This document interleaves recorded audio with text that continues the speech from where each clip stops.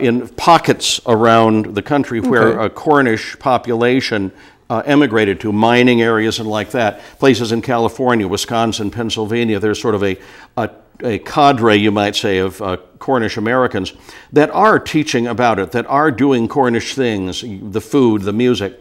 But in the general population, there is practically no awareness of the Cornish identity.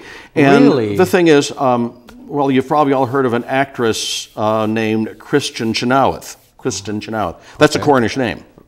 Wow. You've heard of Jane Mansfield. She was of Cornish ancestry. There is a wonderful comedian from years ago called Lord Buckley. Lord Buckley, who was half Cornish.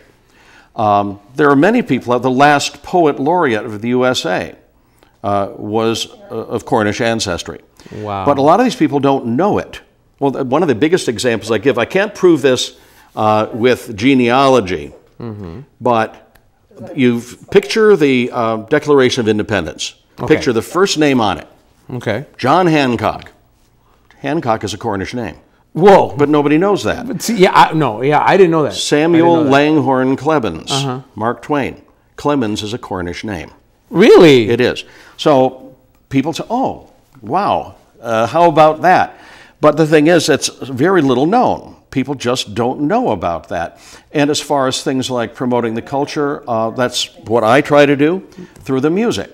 Right. But picture all of the people in the entire country, North America, or the whole continent, that play amateur or professional Irish music. That's a lot, well, I would think, no? Think of them all getting together in one place. It'd have to be the Superdome. Wow. Right? Yeah. Now, not that long ago, there was a gathering of all of the people in the entire country who absolutely specialize in Cornish-themed music. It took place on a park bench in Mineral Point, Wisconsin, and on it were me and a lady named Marion Howard. We are the only two people in North America who specialize in Cornish music.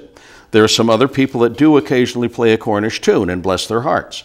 But there are only two people on the entire continent who specialize in Cornish music.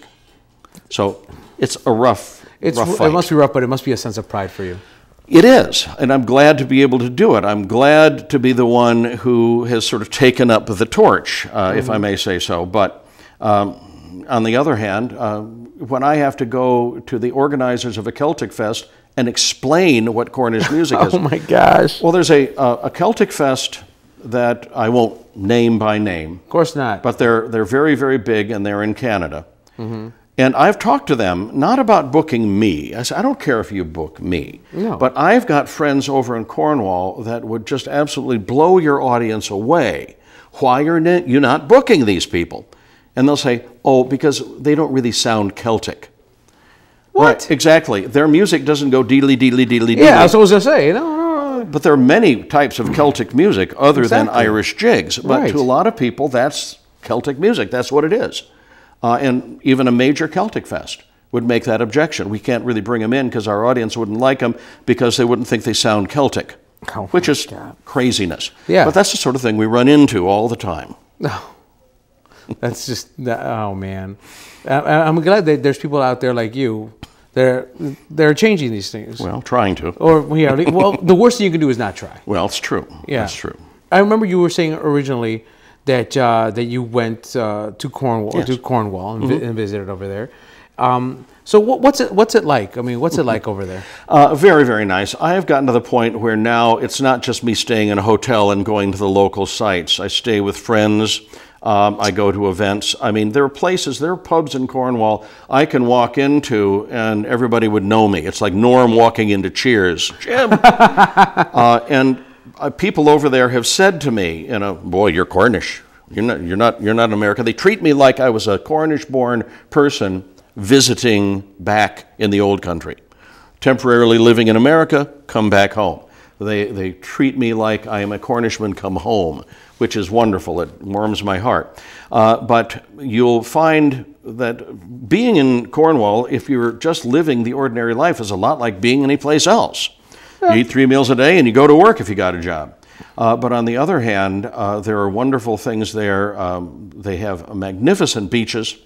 You can surf in Cornwall. There are palm trees in Cornwall. It's a subtropical climate. Really? Because of the Gulf Stream. Well, I think of the UK, I think of nothing but, rain. That's England. Yeah. That's up in England. That's why I keep That's up over in England. Right. But Cornwall, because of the Gulf Stream, is a subtropical climate, and we do have palm trees. Wow. Yeah. I have got to I gotta see some pictures of this. And I know that, before we go tonight, you'll probably be giving me all this information. So if anybody needs to, I know when you think of vacation, you think of Hawaii, or you think of Florida, or the French I could show Riviera. you pictures of Cornwall that make you think you're in Hawaii and Florida. No kidding. Wow, I didn't palm trees. See? I wouldn't even have thought. Wow. But it's a wonderful place. It has its ups and downs, but you can find ancient Celtic things, stone circles. Stones, yeah. Exactly. Wonderful ancient sites. There's archaeology all over the place. I've got a friend who's an expert archaeologist, and has shown me some of these places. Are breathtaking, and you can go up to things and touch them that are as old as the pyramids, and they're just sitting out in the middle of a field somewhere. So, there's a lot of wonderful things. There's great musical sessions and events that take place all the time. It's just a very fun place to go. Now, what is a traditional dish in Cornwall? The national dish of Cornwall is the pasty. The pasty. Some people may have... Now, what is a pasty? A pasty is a case-hardened, ironclad meat pie. You start with a circle of dough about like so. On half of it, you pile chopped up steak, not ground beef, potatoes, a little onion, a little turnip, fold it over, crimp it, and bake it. And it's sort of like an empanada or a pierogi. Everybody's got some sort of thing like that. These are usually large. It was a traditional meal of the working man, especially miners. But the Cornish take great pride in their pasties. They have competitions. Now, why miners? You could go off to the mine in the morning. Your wife would be up like 2 a.m. to bake your pasty, and you would wrap it up in newspaper and put it in your jacket pocket, piping hot. Ouch. Right. Well, yeah. They were tough guys. Oh, yeah. But when you got to your dinner time, your lunch break, you'd unwrap it and it would still be warm. Plus, the crimping around the edge, you could hold it by that and eat it kind of like this. Because down in the mines, you had no opportunity to wash up. Right. And some of the mine stuff that got on your hands contained like arsenic. And so they would eat their pasty, and they have this little bit of crust left over, which they would just toss away. Yeah, dump. Actually, they'd be leaving it as an offering for the little people that lived in the mines. So miners ate them, and others did too, of course. But the Cornish are very proud of their pasties and are very jealous of them. They don't like anybody else to try to make them. Yeah, so we just gave you half the recipe, ladies and gentlemen, okay? We just gave you half the recipe. There you go. Now, we're running low on time. And I know, there's so many things I want to keep asking, and that's why I feel so bad that it's only half an hour show. But do you have any? I mean, if you can just look into that camera over there and just give out your information on, Sure. I've got a website, www.jimwearne.com. That's JIMWEARNE. I have music available on most of the download sites, things like Amazon and iTunes. You can find CDs and individual songs to download. Please do. I'm not getting rich being a Cornish folk singer, I promise. That's more of a public service than I guess. Well, pretty much. Exactly. But they're just my name, Jim, WEARNE. You'll find it. There aren't very many of us around, so you can Google that name and you'll find lots about me. Now, you're going to leave us with a song, right? Yes, it's called The White Rose. It's a very old song. It's a traditional song. I didn't write it. It has many different verses. I do 3. Every different town would have its own verses. But it's just a very old, not necessarily Irish jig type of Celtic song, but it is Celtic music of a different sort. And now, one last song with my good friend, Jim Wearne.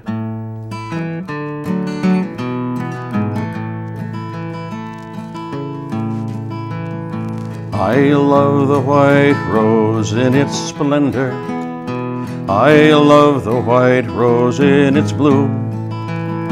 I love the white rose As fair as it grows, it's the rose that reminds me of you. You're fair as the spring, oh my darling. Your face shines so bright, so divine. As clear as the blue of the sky, love. Oh, lily white rose, you are mine. And I love the white rose in its splendor. I love the white rose in its bloom. I love the white rose, as fair as it grows. It's the rose that reminds me of you. The first time I met you, my darling, your face was as pale as the rose. But now your dear face has grown paler, as pale as the lily white rose. And I love the white rose in its splendor. I love the white rose in its bloom. I love the white rose, as fair as it grows. It's the rose that reminds me of you. The years pass so swiftly, my darling. Each makes you more precious to me. Long may we live close together. Oh, lily white rose, cling to me. And I love the white rose in its splendor. I love the white rose in its bloom. I love the white rose, as fair as it grows. It's the rose that reminds me of you. I love the white rose, as fair as it grows. It's the rose that reminds me of you. That's all the time we have for the Sonny Brightly Show. If you want more information on the show, go to facebook.com/The Sonny Brightly Show, or go to our website, www.sonnybrightly.show.com. Leave a comment. Let us know how horrible or how good we are. You can even leave comments from my good friend Jim or any of other of our guests. So in the meantime, don't remember there can only be one Sonny Brightly, but don't let that stop you from trying.